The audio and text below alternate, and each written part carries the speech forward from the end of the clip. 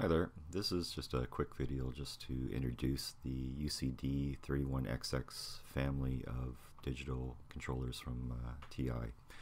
Now, as a disclaimer, I'm not affiliated with TI in any way. I just thought this was a really cool product that seems to be a best kept secret of TI. Back in 2008, Texas Instruments introduced the UCD9000 family of digital controllers. Now this was being targeted towards the low-cost applications of point-of-load supplies. At that time, the most you could do with these devices was just program in the filter constants and fix set points. A few years later, after the release of the 9000 family, Texas Instruments released the 3000 family, which was more configurable and had a little bit more flexibility in the programming of the device. The one drawback to this new configuration was that the filter was a true digital filter, and you needed to have an understanding of how a digital filter worked. A few years later, after the release of the 3000, Texas Instruments released the 3100 family, which implemented a standard PID filter, which made it much easier for people that did not understand digital filters to actually create closed-loop control. Of the UCD3100 family, I believe that the 3138 was the variant that actually had the PID configuration of the filter. Subsequently, they introduced a 3138, I believe 064 part, which was an extended memory part, and it had a few more peripherals like SPI and extra I2C. So that's some background information on how Texas Instruments has been working with their integrated digital controllers.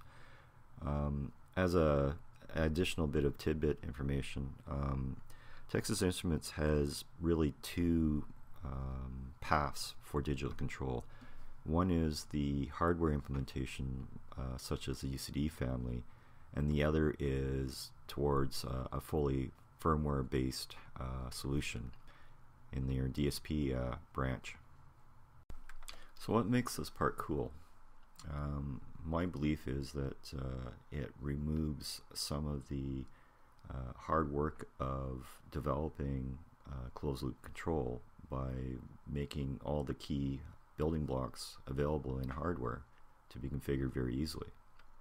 By implementing these blocks in hardware, it reduces the timing that it takes to do each calculation, and it allows you to close loops at a much higher rate. So that means that you're actually able to close loops at the PWM frequency. Since this device actually has so many different ways of configuring it, it's way too much to describe in one video. I might actually go into a few videos describing how to configure various blocks, since it's so poorly documented right now. And if there's one complaint I might have on how TI has been supporting this product, is that it's hardly supported at all. Documentation is scattered amongst many fragment documents. The EVMs that you can purchase, you actually have to request firmware from Texas Instruments to even use them. They're not readily available on the web. Just support in general seems to be lacking, and it's a shame because the product appears to be a very good product. So let's talk about the features of the UCD3138. If you actually take a look at the data sheet, you can see that there is three front ends available for this device, and they refer to them as their error analog to digital converters, so the EADC blocks. Now these can be configured with different analog gains, which will give you up to a millivolt per bit of resolution. Each of these EADC error blocks has a 14-bit DAC as a reference, and this DAC can be set from various sources within the UCD chip. Examples where some of the DAC values may come from if programmed would be, for example, a ramp for soft start, or another block's filter output, or just a direct value programmed in. They have several selections of which can be used as the reference value for the DAC. So in addition to the EADC block, they have a PID filter block and a PWM block, and there's 3 of the filter blocks and 4 of the PWM blocks available on the UCD part. Any PWM block can be assigned to any PID block, and any PID block can be assigned to any EADC block. So this makes for a lot of different combinations in which you can implement on the UCD. So other than a few things about how to glue the various EADC, PID, and PWM blocks together to form a closed loop control block, the part itself has some other features on it which make it quite flexible for use. So some of these features are like an ARM7 core that's available. There's a PM bus interface. There's several timers on board. There's UARTs available. There's standard GPIO available. There's an analog to digital converter available. And even though they do say that there's a JTAG on board, TI as of today is not supporting that JTAG for external use. They have mentioned that they are planning to release in the future support for JTAG. When you move up to the UCD3138 which is the larger memory version of the 3138, support for SPI and additional I2C is added in addition to all the rest of the peripherals that are there. So I think this probably finishes up this video for today.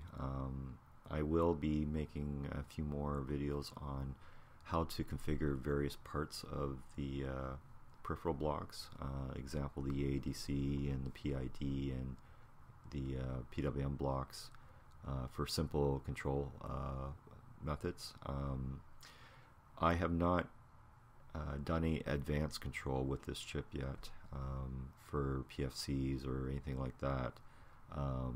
So there's some things I won't be able to comment on, but I have used pretty extensively the filter and the PWM blocks in the front end for simpler control methods, and I've also used the ADC and UART and SPI on this device for the UCD 3138 quite a bit as well.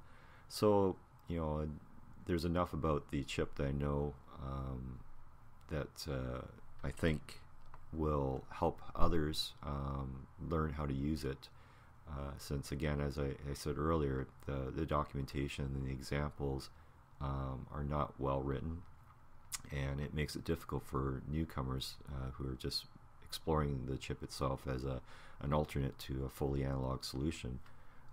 It makes it very difficult for them to take that chip and understand how they could use it in their product or their experimentation or whatever.